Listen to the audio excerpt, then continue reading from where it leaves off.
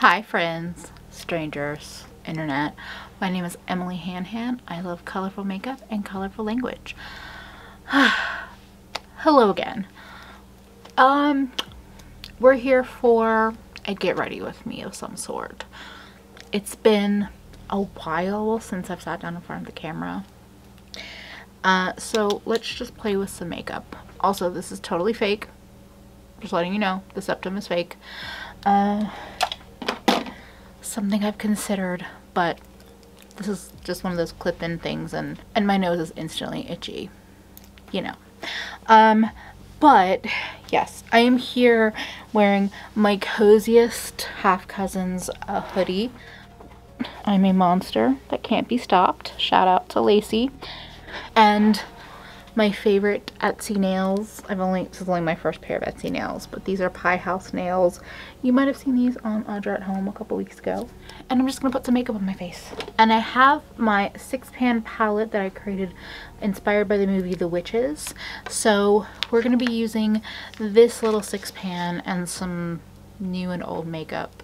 And we're just gonna get ready together. I feel like I'm doing a bit of a throwback with the Born to Glow. I used this pretty intensely for a couple months in a row, and then I felt like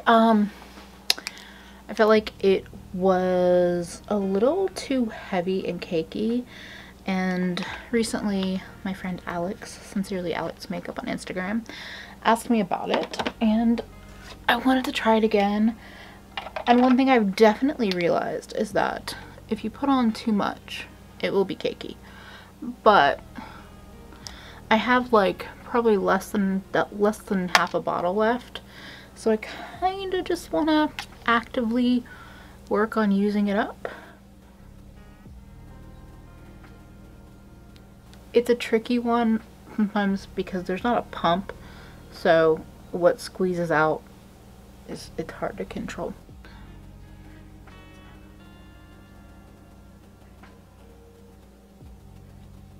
Also, this is a new foundation brush that I got from e.l.f. My older e.l.f. foundation brush literally fell apart. Like, handle peeled apart, bristles were falling out. So I retired that one and I picked up this that's like an angled brush. It's fine. Okay. I'll do a little pat concealer because it's been a while. So yeah, it's been quite a while since I have filmed anything particularly, like, I guess, face to the camera. I mean, I still do live streams twice a week with Audra. Tuesdays on Audra's channel, Thursdays on my channel. But there is something different about filming an edited video, or filming a video that's going to be edited.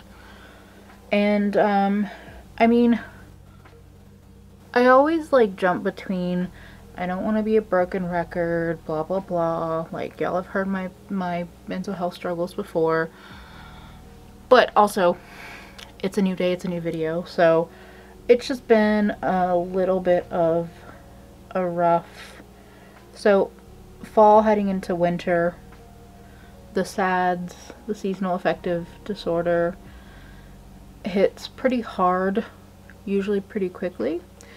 And then just, I don't know,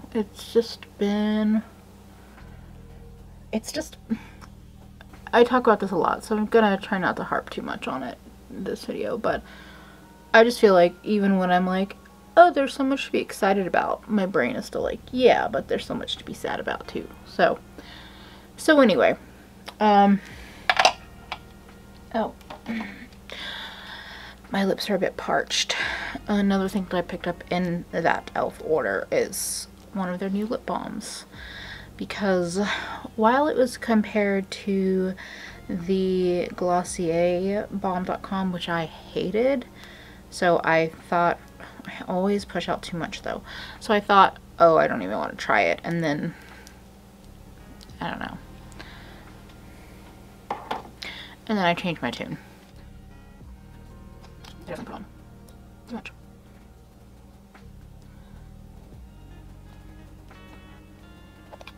That one is, I think, Tough Cookie. It doesn't inherently remind me of the cherrybomb.com from Glossier that I hated. It actually seems pretty nice. So more likely than not, I'm mainly going to be talking about life and stuff, but I might talk about the makeup a little bit as we go. So yeah, so you know, as per usual, depression is doing what it does. Seasonal affective disorder is doing what it does. Cold, rainy days are doing what they do. At the same time, like, there's stuff going on in life that is pretty cool. So one of my main, like, I basically have two main freelance jobs, and one of the two, just as soon as the pandemic hit, they were just like, yeah, we've cut the max hours. I wasn't really hitting even those cut max hours, like, just slimmed way down. And then in part of my depression struggles kind of over the summer, I also like let myself slide in terms of being as responsive and just being the kind of person I want to be, not just employer, but yeah. And then like early September, I think it was early September, had a check-in with my manager over there, and you know, she's awesome. The cuts were not her choosing originally, blah blah blah, corporate, you know, that shit happens. But she's really good to talk to, and I found that I can be fairly open about, like, when I'm acting a certain way. It's not me not wanting to do the job or me not wanting to, you know, take on more. It's mental health, it's depression, it's all that shit. And so in the conversation we had, like, early in fall, wasn't even complete, it wasn't like focused around mental health. It was just kind of like, in a weird way, just like a clean slate, just, okay, so this is where we're at, this is the help I need, like, this is what we need to do, and also, like, I understand how you've been feeling, and you know, I want to keep the communication open. So that's been really cool. I've been very grateful that the two people that I'm mostly working with are very kind about these kinds of things. The other, like, fun part of that is that freelance job that I was just talking about. Basically, at that time of the conversation, she's like, look, I'm gonna, like, fight to get you back up to the hours that you were at before. Which, you know, it's still not a full paycheck by any means. It's not paying the rent in full, like, but also today I'm kind of in the mood to, like, I did my base, and I'm gonna do my eyes, and then I'll do, like, blush and highlight after that. So yeah, so that was part of the conversation, was like, look, I don't know, you know, if I can get you up more than, basically it's 10 hours a week, and I had been cut down to 5. So, like, I don't know if I can get you more than that, but I can at least get you that. And because of scheduling and everything with the pandemic and kind of, like, fewer people kind of working in office, the opportunity to recipe test came up. And if you don't know, like, recipe development, recipe testing, I enjoy it. I like it. So I jumped at the chance, of course, because that's the kind of stuff I want to be doing. So over the last, like, 2-3 weeks, I've done recipe testing for 4 different recipes, and so I don't really know what I'm gonna do, but it's gonna be smoky, so we're just gonna kind of jump in. So yeah, the last couple of weeks I have tested a couple of recipes, 4 to be exact, and that's been really cool because while it does take more time than like you think it's gonna take, because I think just doing it at home, like getting up the momentum, like it's not been the easiest, but you know, I'm excited for the opportunities, even if I'm not sounding like super excited. You'll understand my tone, I think. So yeah, that's what's been going on. I don't know if there's going to be a whole lot more recipe testing right away, like just based on the pace of what I'm working on, but they've also like expanded and they're doing other things, and so I've been helping with the other things. And I actually just had like, is it a byline? I don't know. My name was on I don't know why it's so weird. Like, there's not anything that I know of that I just like can't talk about, but I always feel odd about it.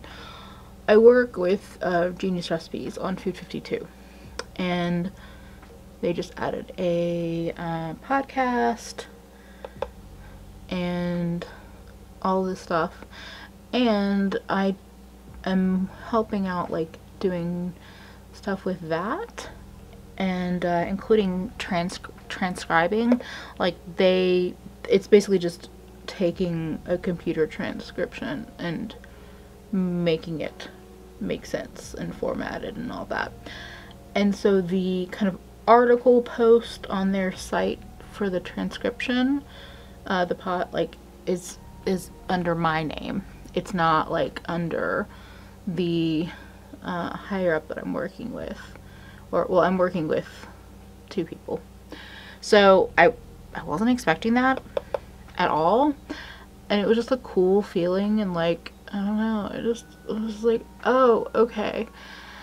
And so this was the company that I originally thought I was gonna have an opportunity for full-time work in the months before the pandemic hit.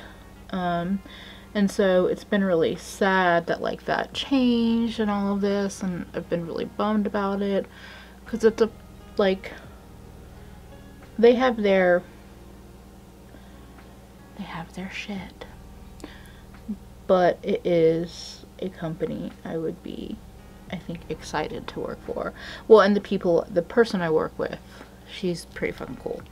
So yeah, that's been the last couple of weeks, and while I am excited for that and for more opportunities, and I'm definitely not working like 40 hours between my two main freelance gigs. I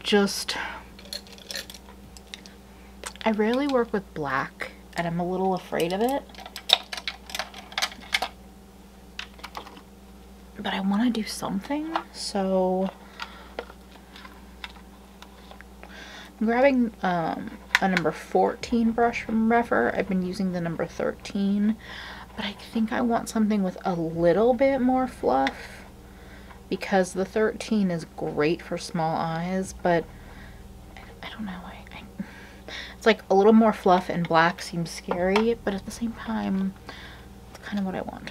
So so yeah, I think the idea of like the 40-hour work week is totally trash anyway. So I'm not sitting here being like, oh, if you don't work a 40-hour work week, like you are trash or something. But I think I'm still just kind of beating myself up over, like, I mean, I used to work, back when I worked at the bakery, a 50-hour work week was the bare minimum, which fucking sucked.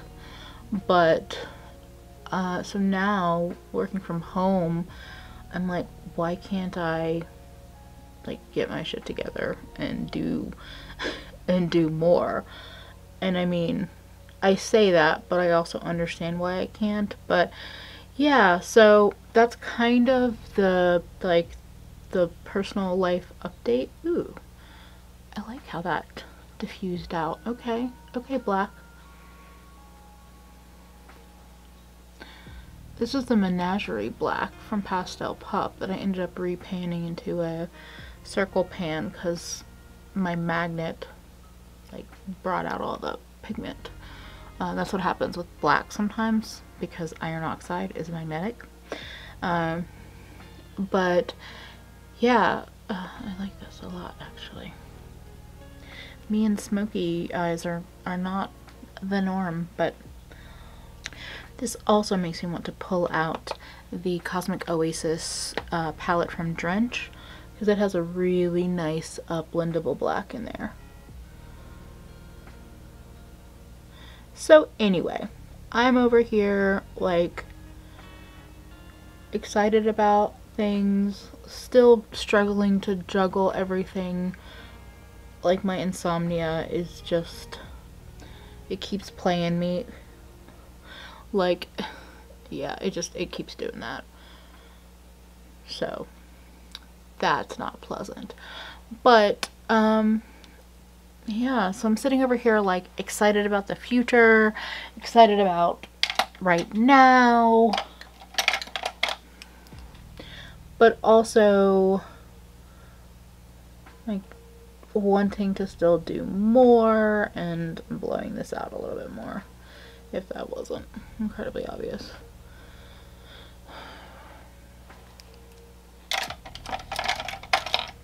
And just kind of struggling with what I'm expecting of myself. And, you know, even with YouTube stuff, like, the pressure I put on myself is put on by myself. It's not. So, yes, I feel very fortunate to not have subscribers like that are, you know, like, very demanding and obnoxious with their demands. But I'm also the kind of person that, like, when I can focus on it, I really enjoy YouTube, and I would like to be more consistent and, you know, keep growing. And I know I'm sitting here being like, I don't need to put a lot of pressure on myself, I'm still managing things. And now I'm here about to say to you, yeah, but also I'm gonna do Vlogmas. Yeah. So here's the thing. I am curious. So I feel like Vlogmas is going to be a bit of a test. I want to use it as a test for smaller creators, because I know larger creators say like the investment is worth it. It is very lucrative, as Abby Williamson recently said on Fresh Faced live stream on Audra's channel, that it is very lucrative. And I am just so curious to see if that is the case for smaller channels, like for me right now, under 5K. I'm creeping up on 3K.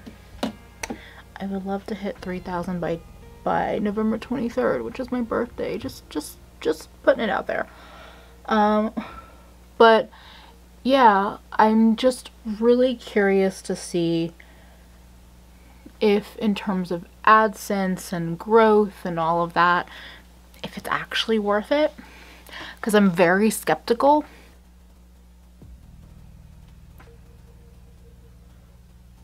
I put so much shimmer down here. Whoopsie daisy. The amount of Red Giant I just put on my brush, that, I mean, it looks fucking cool, but that wasn't actually the plan. That's okay. I'm just gonna go in with a little bit more black. I picked up a bunch of the Lethal Gel Pot liners. So we're going to use the black. I'm going to put it in the waterline and then kind of smudge it on the lower lash line a bit too.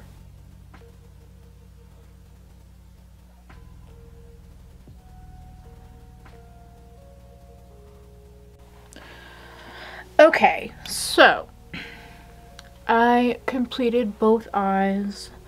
My battery ran out right as I was finishing this eye, so I decided to just do the mascara and such off camera. And then we did the other eye. To quickly run through again, we have the gray from Colored Rain on the inner part of the eye. We have the pinky purple tone is also from Colored Rain, I believe from the Power Palette. We have some black in the outer V and a little bit on the lower lash line from Menagerie. We have Skyla from Divina across the lid. We have Gumbles, which is a sugar drop from Divina on the inner corner. We have Red Giant along the lower lash line. A little black gel liner from Lethal in the waterline smudged out, and mascara. And I'm now going to reapply concealer because I had quite a bit of fallout from Skyla and probably from some of the black and the pink. So we're just going to pretend like I didn't already do that part of my face. And we'll continue to talk about the things I was talking about. So I think where I left off was... kind of just talking about getting more responsibilities with 252, which is exciting, but also a little scary because it just means, honestly, like less free time. And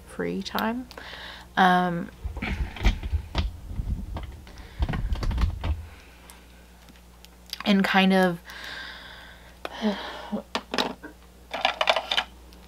of managing having more like freelance work, which means less time for YouTube.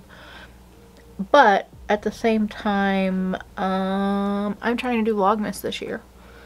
Oh yeah, that's where I was at. So here's the thing. Part of me in my head feels like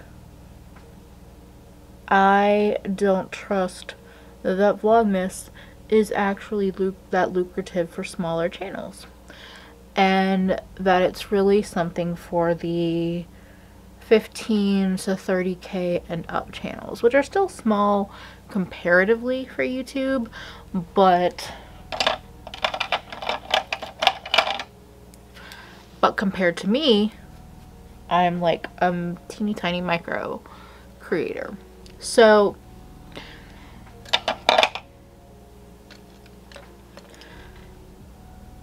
I have a little bit of fear of like putting in all this work for nothing.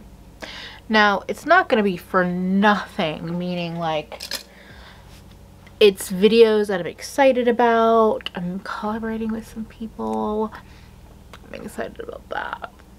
Some people that y'all might expect, and then some people that y'all might not expect. Okay, I won't. I don't want to give anything away, but I'm excited. But I'm also, you know, nervous because I don't know what life is going to be like in 2 months, in a month and a half. I know I've mentioned it before, but like just all of the unknown about the election and all of that like is very scary in and of itself.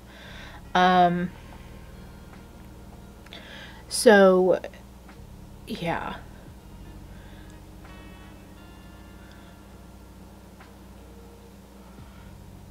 So I'm just not really sure like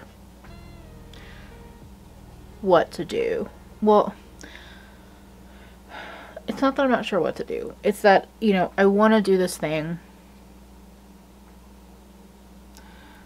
but I'm also trying to keep kindness at the forefront and not just like overwhelming myself really early on with the idea of Vlogmas.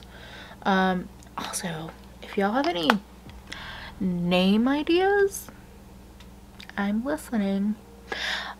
I'm trying to do mostly edited videos, but there will be some live streams thrown in. I'll be considering the Thursday live streams with Audra on my channel as part of Vlogmas.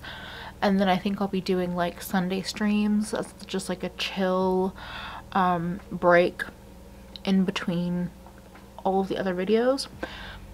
But the rest, theoretically, will be filmed and edited videos. So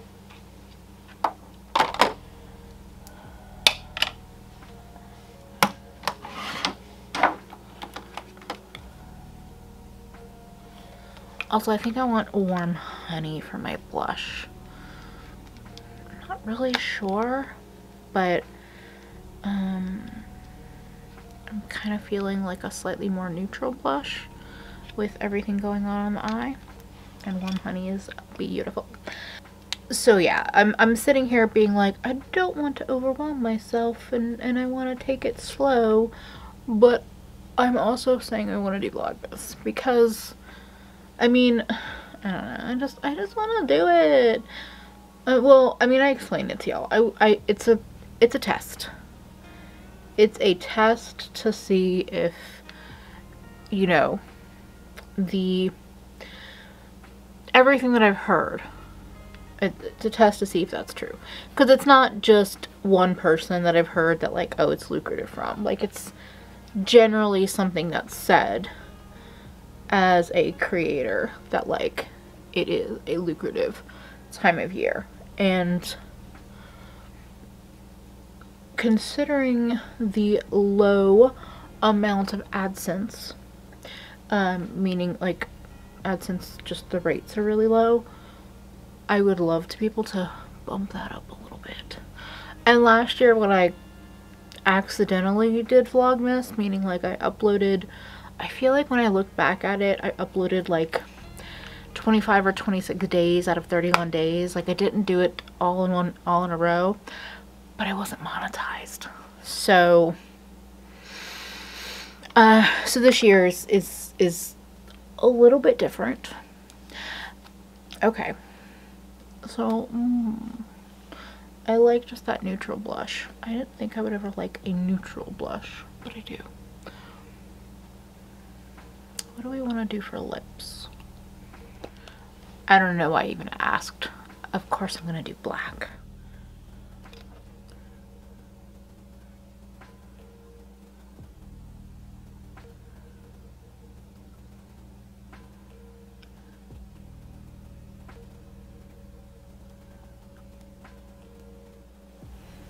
I mean, what's a witchy look without some black lipstick? Which I can never not bring like way above my lip line, so I hope you're enjoying that. So yeah, that's the finished look.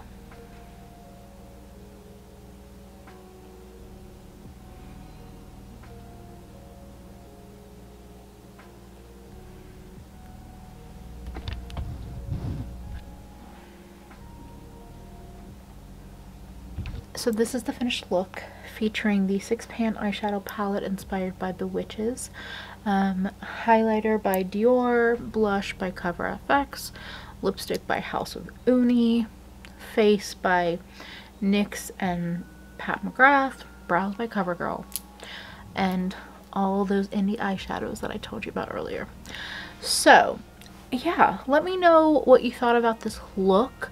Let me know what you think about the idea of me uploading 25 videos in December, or maybe more. If you have any name ideas, just throw them out there, put them in the comments. I would love to hear your recommendations, because they're not really vlogs, so it doesn't really make sense to call it Vlogmas. You know. Also, I meant to talk about this while I was actually putting makeup on.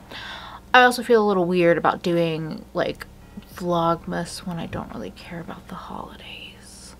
So I hope y'all are here for not holiday content. And if you have any not holiday content that you would love to see from me, you can also leave those comments, those recommendations in the comments. I would greatly appreciate them as well. So let me know, did you enjoy seeing this look come together? Are you enjoying the witchy vibes? You feeling it? You like the nails, like the lipstick, like the eyes? I don't know. I'm enjoying it. I am. Especially with my comfy, cozy, but Halloweenish hoodie. Totally my vibe. Nails, rings, makeup, hoodie, sweatpants. That is me to a T. So thank y'all for watching. If you enjoyed this video, if you enjoyed listening to my ramblings and you're not yet subscribed, please subscribe. Like the video if you liked it. Share it with your friends if you want to share some witchy looks with them. And I hope you are all taking care of yourself. Please stay safe out there. Make sure you have a voting plan in place. Whew, 3 weeks away. And hopefully I'll see you again real soon. Thank you again for spending a bit of your day with me. Bye, friends.